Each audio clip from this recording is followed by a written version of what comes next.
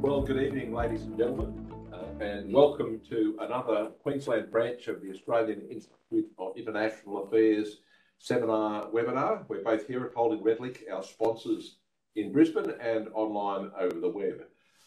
My name is Paul Lucas. I'm the Queensland branch president of the AIIA, and I'm delighted to have Ian Kemish, Adjunct Professor Ian Kemish AM, as our guest tonight. Ian's going to talk. Ian's had a wonderful career in diplomacy, and I'll talk to you about that in a minute. But he's going to talk, from the point of view of the highs and the lows. If you're looking at a career in diplomacy, what are the sorts of things that motivate DFAT and those people who are selecting them? Who does what in diplomacy? What's a desk? What happens in an embassy? How do they work? Those sorts of issues. So Ian's going to tell us all of those tonight, and you can ask him plenty of questions as well from his career. Just to tell you a little bit about Ian, Ian is a former senior Australian diplomat with interest and expertise in the history of Southeast Asia and the Pacific, and in Australia's engagement with those regions. He originally graduated with honours in modern Southeast Asian history from the University of Queensland. His government career included service as High Commissioner to Papua New Guinea, Ambassador to Germany, head of the Prime Minister's International Division, and DFAT's Southeast Asia Division. He was awarded membership of the Order of Australia for his role as chair of the government's International Emergency Task Force in leading the response to the 2002 Bali bombings.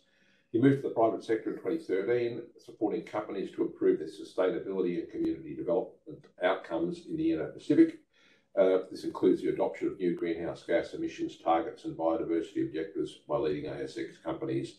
He received a UQ Alumni Excellence Award in 2014, and as I indicated, he's an adjunct professor at the University of Queensland.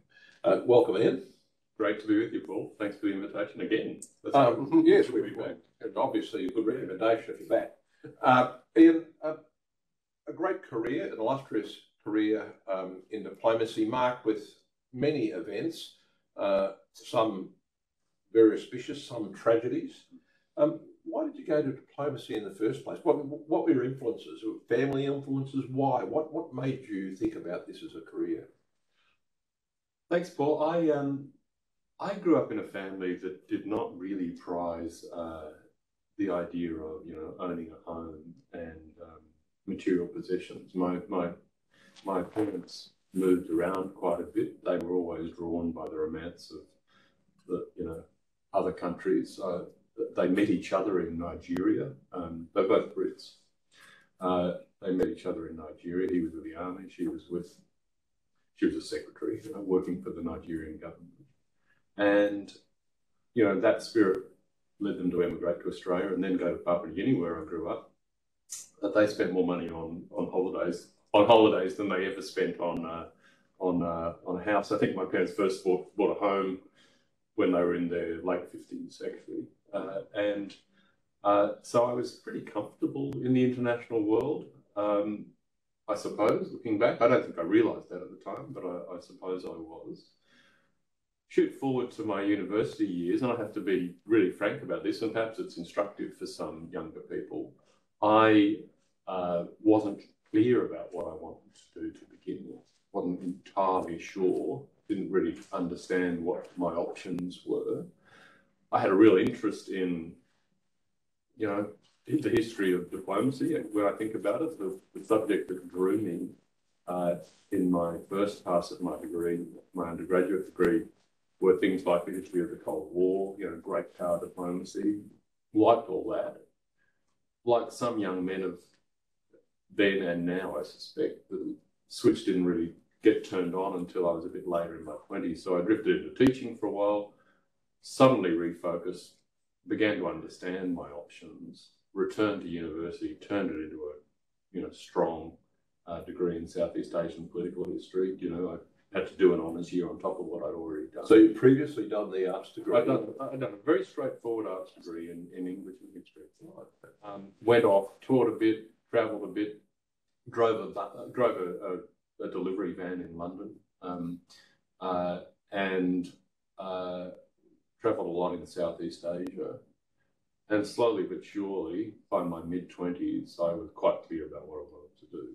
Went back, reconstructed that degree, applied for Foreign Affairs, and was successful. I think that combination of having a good and relevant degree and having lived a bit was attractive to the organisation, and I do know that that's one thing that remains the case with DFAT.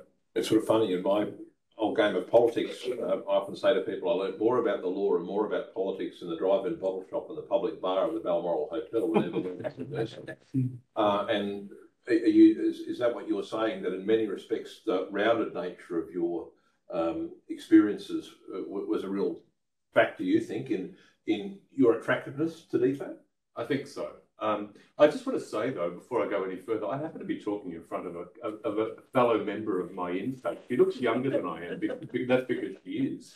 But Sally Moonen over there joined the organisation the same year as me. There's an interesting point there, though. So I think there were 25 of us who had been recruited that year by the Department of Foreign Affairs, and then there were about eight recruited by the Department of Trade, of which Sally was one.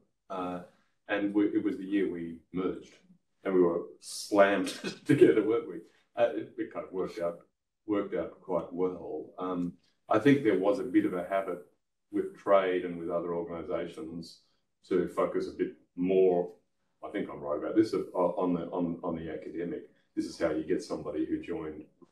I mean, Sally was at least 5 years, let's say at least 5 years younger than I was at the time. And I think the foreign affairs types, and this is true of DFAT graduates today, probably were a bit older on average and had lived a bit more.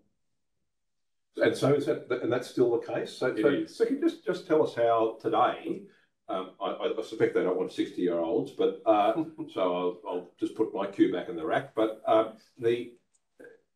what's a typical DFAT applicant these days?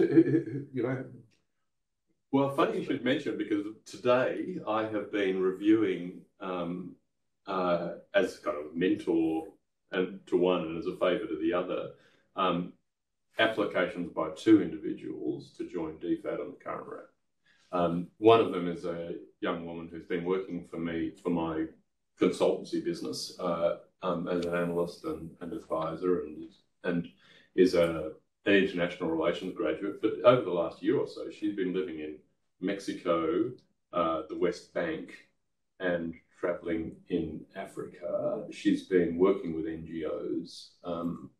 She continued to work for me no matter where she is. She's currently in Mexico City.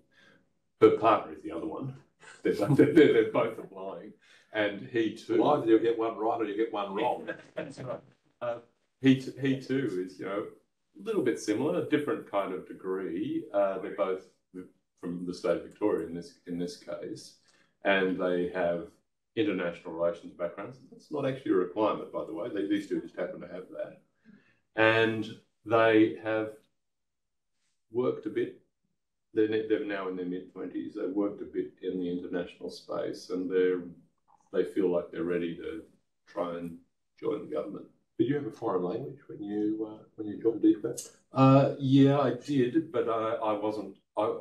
You wouldn't have put me in the linguist category at that time, and that's not actually by any means a requirement.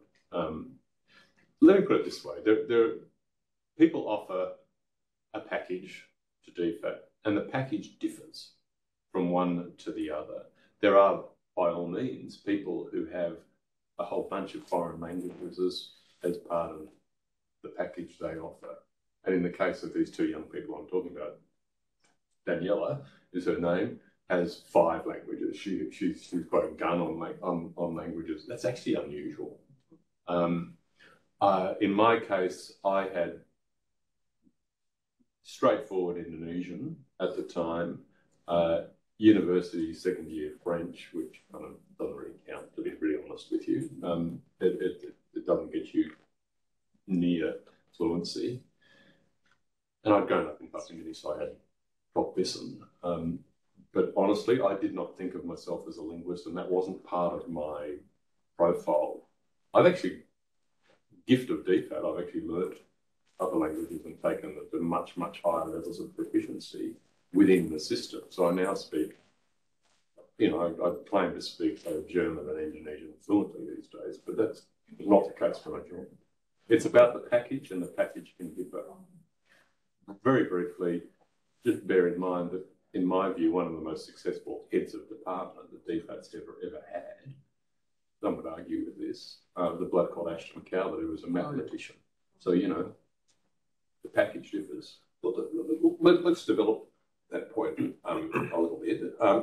When I think of what Australia was like when I was a young person, and I think of what it's like now, I think one of the things I'm most proud about this country is 29% of this population was born overseas, and 50% of this country have one parent born overseas. That is a tremendous strength of this country, where a bit of everything, and that can be, you know, to an enormous advantage, because people who work in our for DFAT and organisations like it don't come from just your standard white Anglo-Celtic background. They bring all of the cultural experiences that they have from their old country and their new country, the ability to explain or put a foot on both sides. You develop that point a bit. I mean, are we in a way, you know, and is it fair for us to take advantage? Are we bludging a bit with poor language in our schools? It's an interesting point, isn't it? Because we often say in a self-deprecating way as Australians that, you know, we're not good at languages, that that we're outclassed by others, that we're very monolingual and all the rest of it. We need to be careful when we say that, because we're actually not speaking for all of us. There is indeed a very significant community of people in Australia who speak lots of different languages. And I was mentioning to Paul just before this, as head of mission in Berlin, I was also accredited as ambassador to Switzerland. And, you know, it was actually probably a more serious economic relationship than you might imagine. And I remember early on in my time in that role, sitting down and talking to a senior person at UBS, the major Swiss financial institution. And he was telling not Credit Suisse. Not Credit Suisse. Fortunately, it was right there. It was UBS. Right. And he was at pains to explain to me that he had just made a decision to locate their global IT support centre in Sydney, because that was the place where you could get all the languages you needed locally to run a global operation. Interesting way, and it's a surprising way for some of us about thinking about Australia, but we're a bit too speed on this. I won't use your language and say that some of us are bludging on the others, but we just need to be careful who we're speaking for. Well, and I think as a country, when you look, you know, you learn Indonesian though, and the country that I'm also very passionate about, very few schools now teach Indonesian in schools, and I think that is terrible. And I think, you know, in that context, governments are not providing the funding for enough Asian languages, enough overseas languages. I might say that bludging. Absolutely. So can I ask you about, you know, I've been referee, and you get the telephone call from the security people when you're a referee for someone when they're going for a job at DFAT and the like, and they ask you everything under the sun about, you know, what's extreme views on this, that, and the other thing. Sort of struck me that they look for people who can see all sides of arguments rather than being dogmatic on a particular point of view. I mean, what is the ideal? You know, when you've got a third secretary walk into you and you're the ambassador, you don't expect them to, you know, well, you better be doing this. It's, you know, what do you, an early career diplomat, what are the skill sets that you're looking for in them? Well, it's a really interesting question. I don't need my third secretary, or indeed anybody on my staff, to be a genius.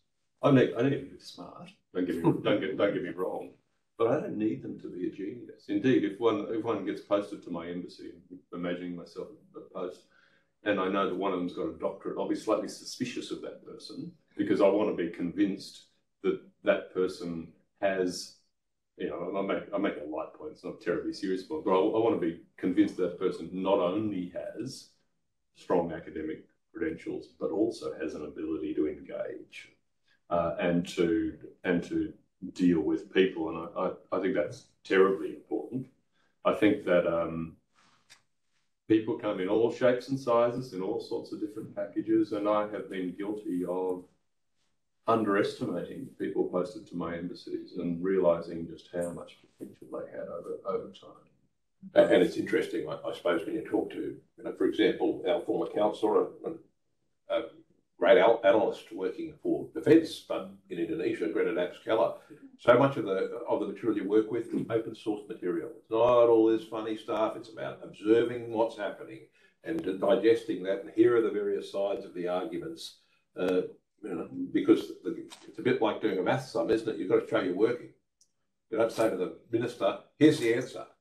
They'll need to understand those points. We used to talk more than we do now, and I think this will come back over time. We used to talk more than we do now about DFAT as an intelligence organisation, because so much of the information and intelligence that is available to government doesn't actually come from the spies. It actually comes from people who are going out there and having open conversations and learning things out there transparently, making judgments about it, applying their analytical skills, and then serving it up in a way that says, this is why it's important to Australia, and this is why you need to know about it. And so, to me, the perfect diplomat has the ability to get out there, talk to people for information to come to them, not in a sneaky way, but just to be able to engage and to be able to influence and project Australia's view. So all that interpersonal stuff, but also an ability to turn around and deal right up the line with your own system and advocate for what's important. Because in the end, public servants have to believe in democracy. They have to serve the government of the day, and no one elected them, so that's what they have to do. But you have this huge opportunity at different places in the system to influence, and the influencing within is as important as influencing out. Let's go back to basics a bit and some terminology. So, what's an ambassador do? What do councillors do? What do first secretaries, second secretaries, third secretaries? I don't know if there is a fourth secretary. Is it? No, right, okay. If you're getting kicked out, probably you become a fourth secretary. So, what do they all do? What's the different roles there? So these are traditional, internationally recognised diplomatic ranks within the system. They all have their Australian Public Service grade equivalent, so people know what they're going to go back to if they go back to Canberra. Yes. There's an equivalence level all the way up through the system. But those diplomatic ranks, I mean, a third secretary is somebody who is generally on their first posting, learning the ropes a bit. They've already done a bit of training there, and I was at that level in a little Southeast Asian post called Brunei, and it was a fantastic learning experience. I may have been a very junior person, but it was such a small mission that when the boss went away, I got to run the show. And so I got to be acting High Commissioner half of my time, or a quarter of my time. So third secretary, second, first secretary, these are just sort of levels within the system. Sometimes you can go off on posting as a third secretary, manage to get yourself promoted a couple of times, and by the time you finish, you're a first secretary. But, those are the sort of the more junior managerial levels. There's a level called counsellor above that. And at that level, you could be a senior-ish person in a big mission, be it an embassy or a high commission. I'll come back to the difference between them in a minute. But also at that rank, and this is how it also works, that person who might be a counsellor and somebody who is, third from the top in Jakarta or Port Moresby or Washington, one of these big places, could also be an ambassador or a high commissioner somewhere else in a smaller place. So the heads of mission in, doesn't have to be Kiribati, which is terribly small. It can also be Portugal or somewhere like that. That person could easily finish their posting as ambassador there and then go to be a councillor at a big mission, you know. So the council is another level. There actually is another one called minister councillor, which you only get on big missions, and then you get the boss. And the boss is an ambassador or a high commissioner, depending on whether it's two Commonwealth countries or not. And that's the only difference, if anyone's confused. When one country has representation, one Commonwealth country has representation to another Commonwealth country, they exchange high commissions. And formally speaking, as High Commissioner, you represent your government, not your head of state. Formally, doesn't make any bloody difference. And then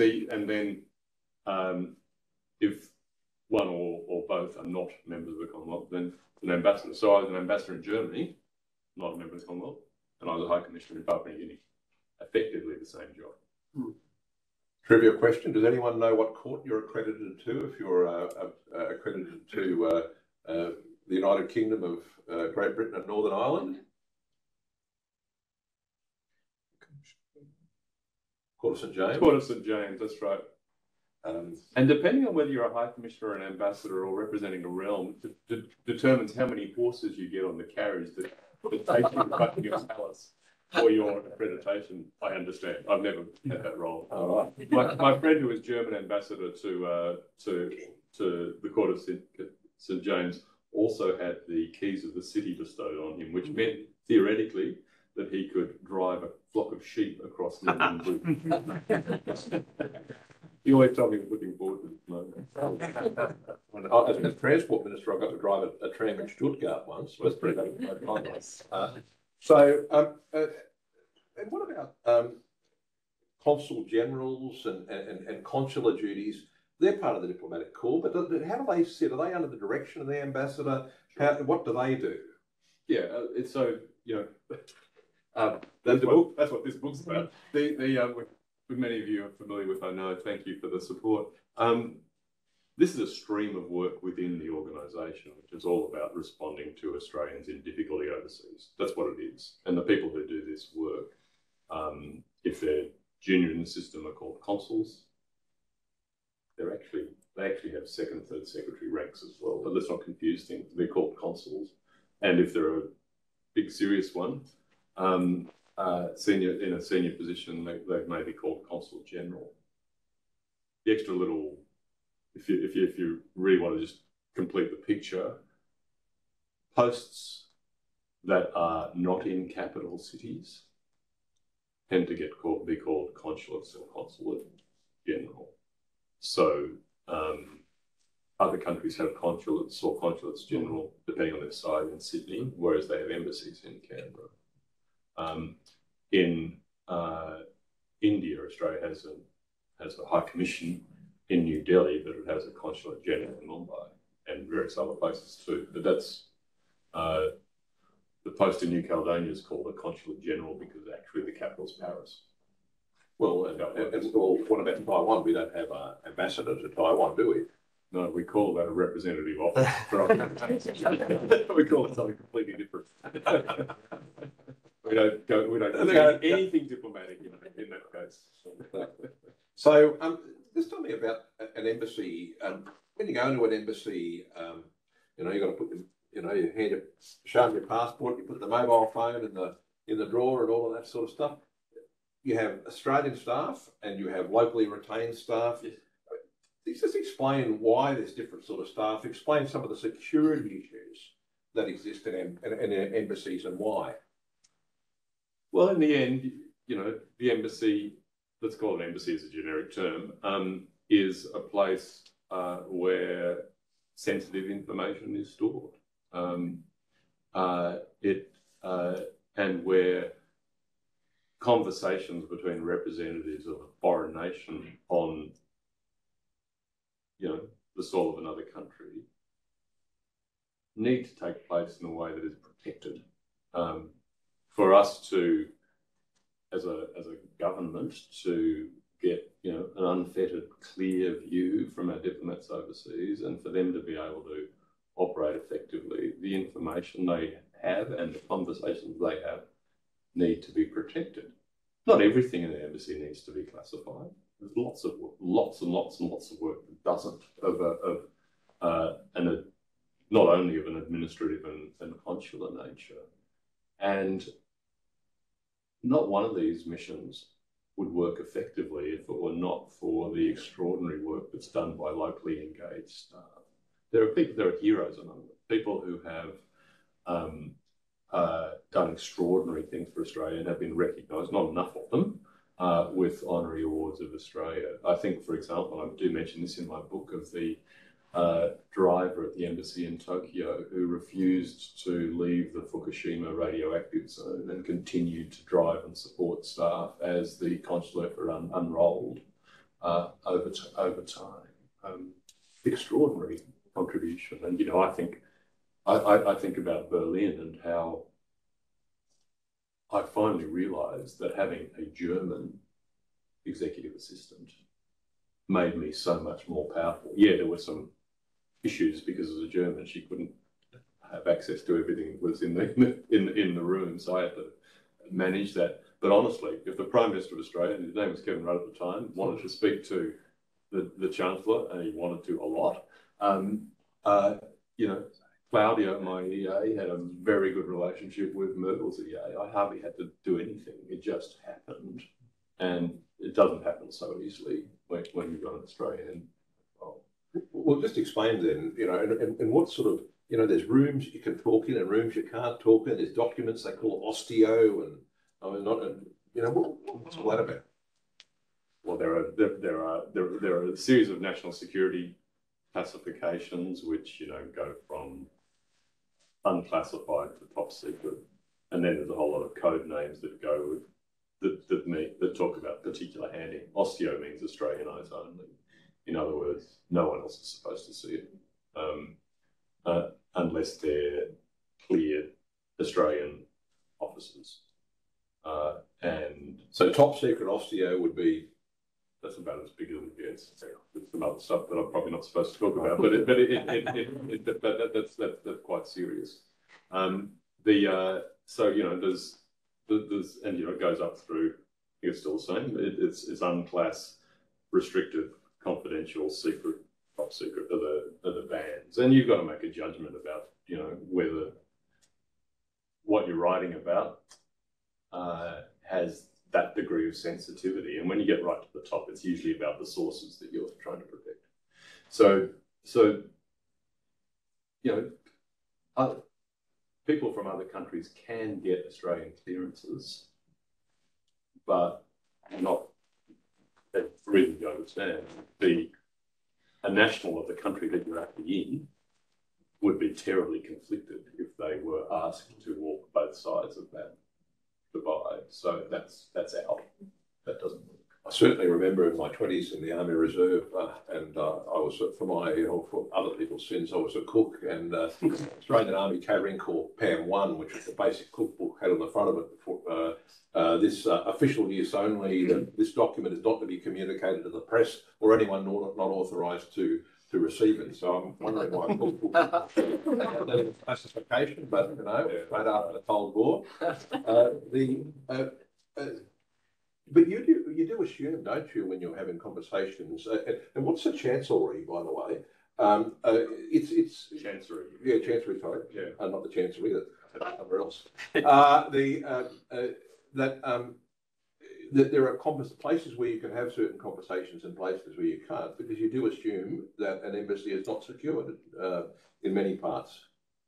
Yeah, the term chancery, I would still use it. I think, I'm not sure the latest generation of diplomats would still use the term much, but in fact, the embassy is a concept, right? The embassy is both the place where people work, where where the ambassador resides.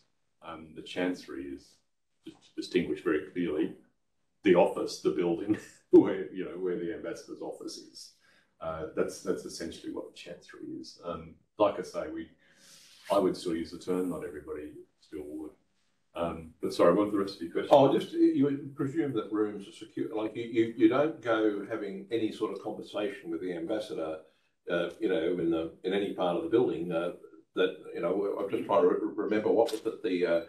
You hear about embassies being built in Moscow, and they're almost falling down because they're full of bugs and not much concrete. And look, certain locations you have to worry about these things more than others, obviously. And Moscow's one, Beijing's another. They're not the only places. And look, we are all aware, aren't we, today, of the threats of cybersecurity. We've seen it takes very different form now to the form that it took when Sally and I first had our security briefings in DFAT. Although those security briefings were serious and opened our eyes up a little bit to how devices such as this, although devices such as this didn't exist then, but a few years later they did, devices such as this could even then, I'm thinking the late 90s, early 2000s, be used by others. So, some traditionalists would be affronted, foreign ambassador coming to call on you in your office would be affronted by being asked to leave your phone at the door and lock up. But it's got nothing to do with whether that person might use the phone in a certain way. It's about how these things can be activated, whether they're turned off or not. It's very, very easy. So there's a restricted area. There are usually a couple of restricted areas or one restricted area within an embassy where you can't bring your phone in.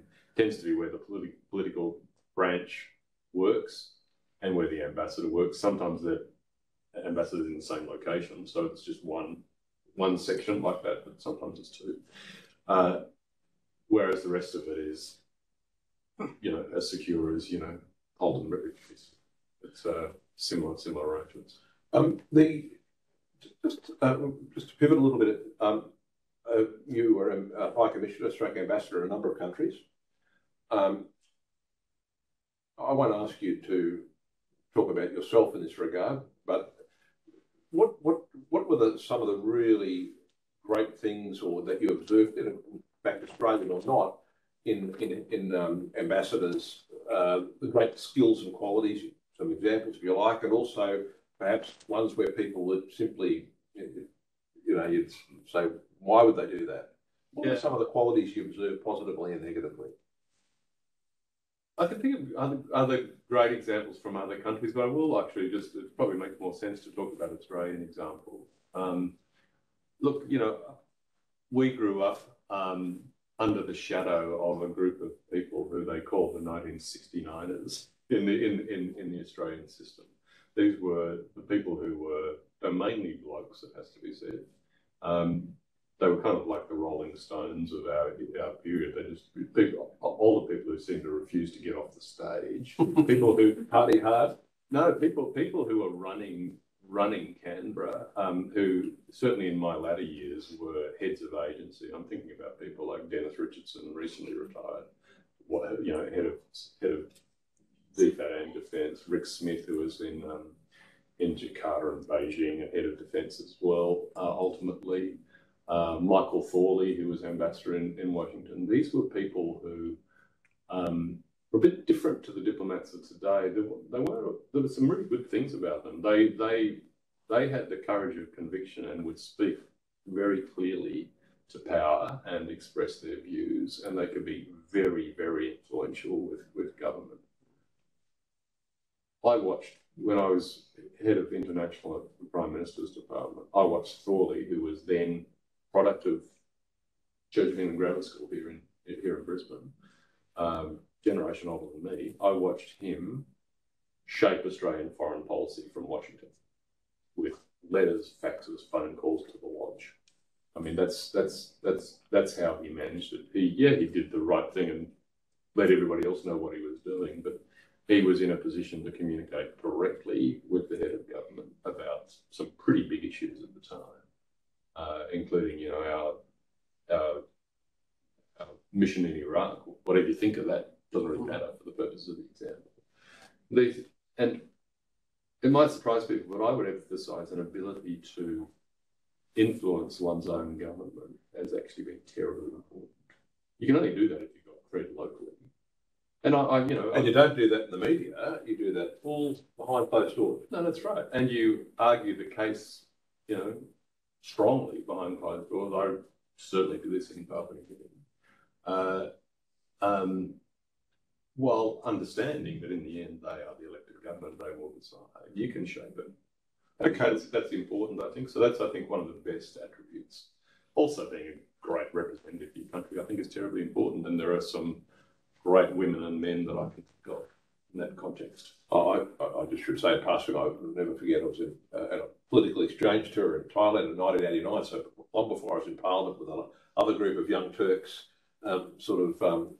with us there from all political parties. And the third secretary was looking after us. That was our level of importance, I might add. But I remember seeing there were some Australian expats there, and some in Bangkok, and some of them took no interest in local culture. And I thought, well, you will never, ever fly in any country if you do not want to enjoy the culture of the place you're in and say, isn't this a privilege and a pleasure of being there? I mean, I really find that really challenging when people don't want to experience a different culture.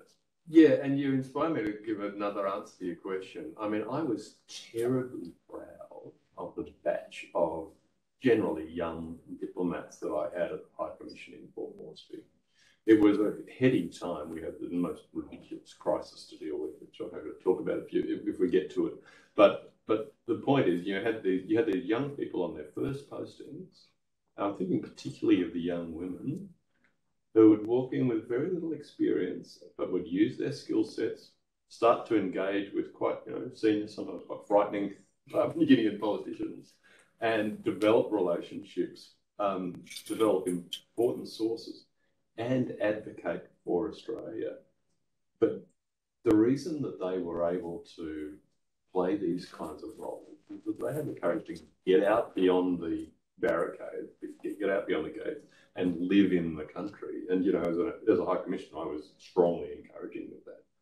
I didn't want, there are some, there's another type of character who wants to be the only person to engage as a head of mission. You've got to get your own people, get all your people out there, because you're much stronger if that's the case. And I loved the way they did that. And some of them showed amazing courage at a very difficult period for us. Okay, question time. Who else has got some questions? Graham. Ian, thank you very much for your discussion tonight. You talked about the strength that national staff can bring to the effectiveness of embassies or high commissions. Are there aspects of the way that Australia uses national staff that is different from the way that other countries might use national staffs? And are there ways that we might use them better? I think it probably varies across the system and depends a little bit on personality and context and all those sorts of things. I think we're pretty good at the way we work with local staff. I do remember that there could be some frustration on the part of local staff who felt that they could contribute but weren't really being consulted in some of the missions that I was in as a more junior person. So, it's not always perfect, but I actually think that we do a pretty good job of it. And I'm now in a position where people heading off as head of mission, some of them, not all of them, ask me for my tips. And one of them is meet the local staff association or the local staff representatives as the first thing you do within the mission, because the meeting may not amount to all that much, but boy, will they remember that's what you did. It's a brilliant way of getting loyalty and understanding their perspective. Yeah, there might be some more senior diplomats who feel a bit sniffy about that, but who cares? In the end, it's an area to emphasise, and listening to them and understanding through them a bit better the local context is terribly important in my view. David? Yes, funding for DFAT has been sort of wound down and fallen a little bit behind in the last sort of 20 years or so. Did this affect you in your diplomatic career, and is it affecting Australia's voice in the world in any way? I'm not sure it affected me. I was fortunate to, I had a particular career where my two big head of mission roles were at big missions, which are pretty well resourced, and Moresby's very well resourced, and so it should be and always has been. The struggle sometimes in Europe, but I know where the strain is, and the strain is in smaller missions. It actually is almost, well, not only almost, it's an occupational hazard to try and run an embassy with only 2 Australia-based staff, particularly in an isolated location. Right. I mean, Kiribati, for example, or to Bali, they're tiny missions, and when one goes on leave, the other one's effectively on their own. It can be terribly isolating, and you need to be careful about that. I actually think that you're right. Resourcing for DFAT is basically stagnated, not for the development programs. I mean, that's grown okay, but that it has stagnated, and where the investment needs to be now is in diplomatic capability outside Australia. We don't need more people in Canberra. We need more people at posts, and this is a big moment. We've just decided to spend $360 billion on nuclear submarines. Let not this be another moment like September 11th, which saw the defence and intelligence agencies mushroom in growth in DFAT's history. Thanks.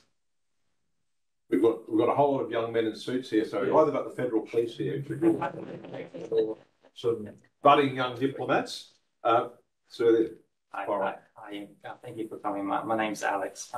I have a very specific question about the role of an ambassador, and in a very specific situation. And just for personal context, I have Russian heritage. I've kind of felt like I've had both feet foot in both cultures, and I'd like to explore that further. Interesting place to be right now. Yeah. I was hoping if you could provide some insight on what must be going through the ambassador's head, to the Australian ambassador to Russia's head at the moment. What kind of role would they have? Just what do you think about that role? Well, it's again answer Graham's question in the same breath, because there's an example of an embassy that has been left too small. So I think that there's only 6A based in Moscow. And that's far too small. It constrains us. If you want to seek out Russian diplomats, you haven't got much left at home if they decide to retaliate. I think it's a very difficult environment to work in, and there are real constraints on your ability to have meaningful conversation, and some of the conversations that you have to have, given the very tense bilateral situation, means you're putting yourself in a difficult situation very often, and I think it'd be very hard. I think Moscow's been a difficult placing for some time, but I expected his counterpart, the Russian ambassador in Canberra, not always having an easy time either. most amazing building of the embassy in the Australian embassy in Moscow. Yeah, Dr. Everett's time, I think. Not that he was ambassador, but when he was foreign affairs minister. Some questions online, and so it'd be great to have some from females. I've got 2. One from Blackshaw, who's joined us online. He says, when stationed overseas, how important are ambassador/high commissioner functions in getting things done locally and for the home country? Do we mean actual functions as in, I guess, yeah. Events? Yeah, as in, I guess... Or the role? Perhaps, yeah, how their role impacts sort of more local and regional areas. It's not everything. I think any sensible diplomat understands that in many big international relationships, it doesn't all go through the embassy. When I was ambassador in Berlin, all the significant trade and investment between our 2 countries did not pass through my office. There's a relationship there that is natural and works well between the economies. It's about finding your place in that and understanding where you need to focus and emphasise, and by way of example, in the Berlin case, I spent a lot of my time on the joint response to the global financial crisis, which coincided with my time there. We worked a lot together on our joint deployments in the north and south of Afghanistan, Germany and Australia, and on directing German finance toward the Asia Pacific region. You know, so it's about selecting and thinking about. You get guidance on this. You get guidance in a letter from the foreign minister, but you know, it's about selecting where you're going to focus. So it's important in that sense, but not for the whole thing. I just hold. We've got another question. I just want to ask you this one.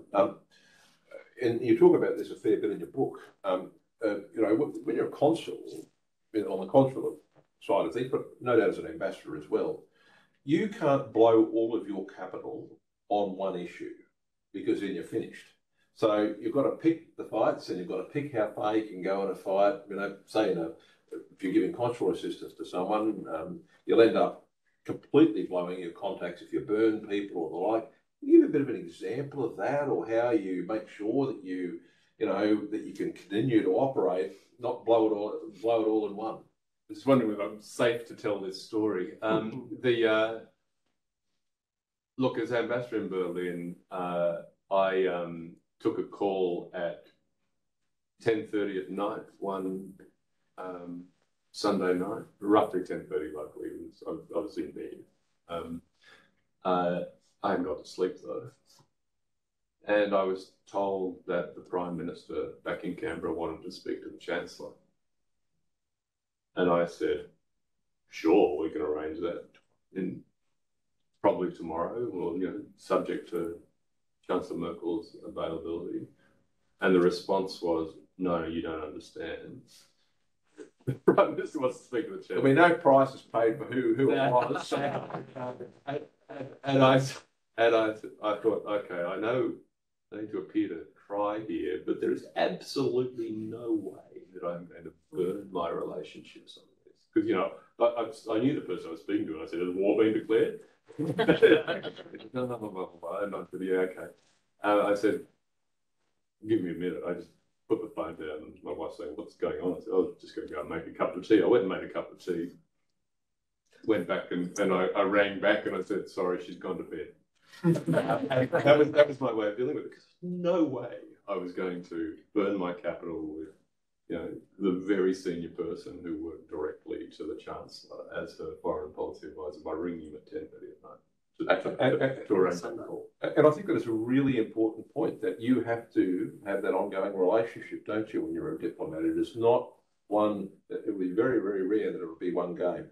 Our next question online. I have a question here from Fran Humphreys. She asks, you mentioned the graduate pathway for relatively young people, but are there more non-traditional pathways for people who have had one or two careers before? Or is it too late for people in their 40s and 50s? We certainly generally know there's some for ex-federal politicians.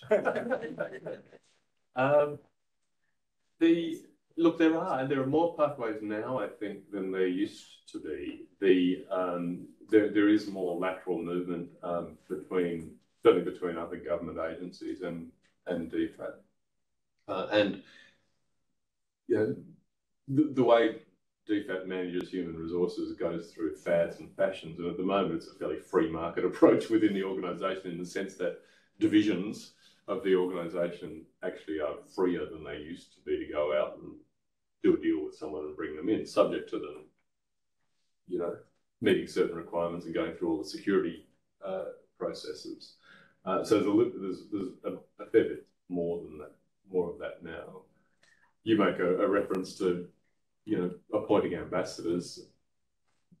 Frankly, both sides of government have been appointed ambassadors from the political class for some time now. The last one did it a bit more than most. There are certain missions that tend almost always, not always, but almost always, to go to a politician, and Washington and London are the most common two. But we've got politicians in a few other places. I think Penny will like that back.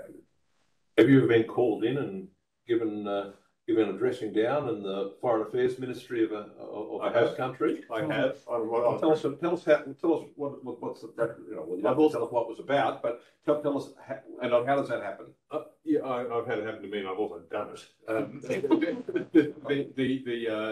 More sorrow than in anger.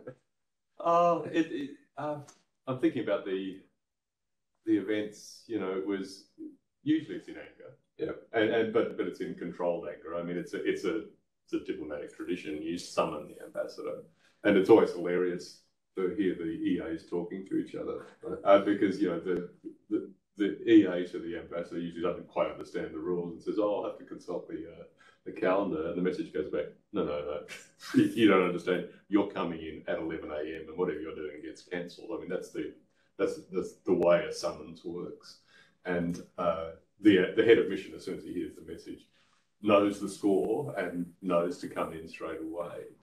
And it's a form of symbolic redress between governments, right? I mean, the whole spectrum of these things, in sanctions at the top of the list, recalling for consultation, recalling entirely, calling a head of mission in is fairly low on the spectrum. So I think the French ambassador over the submarine cancellation got recalled back to Paris. Was that correct? Yeah. Oh no, that's right. And every now and again, an ambassador can get expelled. I mean, in my observation, being declared persona non grata, that's the term, is usually pretty good for your career. I can think of two people off the top of my head who were effectively kicked out of the country. One was John Douth, who was expelled from New Caledonia in the 80s. He ended up as High Commissioner in London. And James Batley, who was expelled from Fiji in one of the Rambuka coups, and he ended up as a Deputy Director General of AusAid. So, you know, not necessarily a bad thing in your life. But you do get expelled not over what you've done, it's over what the government's done. Presumably if you get expelled over what you've done, then that's a bit more problematic. Yeah, and sometimes, you know, the judgment can be by the local authorities that the ambassador tried a bit too hard to exercise his functions. Usually it's a good way of getting credit. We've got a couple of quick questions. So if anyone else in the audience got some questions? Yes. Just a quick one. Where does the military attaché fit into this? Yeah, not every embassy or high commission has one, but many do, and that's about you know, maintaining a military to military relationship. And so, you know, obviously in Papua New Guinea, I had a very significant defence contingent. The defence advisor is another little convention. It's called a defence advisor of a high commissioner and defence attaché at an embassy, but that may be of interest to you. I'm not sure if it's of interest to others. In Port Moresby, you know, I had a colonel level defence advisor and a very substantial contingent below him. In Berlin, I had a colonel as well. You know, they're more senior people. A major general gets posted as defence attaché to Washington and Jakarta too, I think. And generally, you have a few brigadiers sprayed around the larger missions. It's all about that relationship. And this is the thing, as an ambassador, one thing I was always very clear about is, and I was very clear to the people who worked in my mission, as an ambassador, you're not the senior DFAT person present.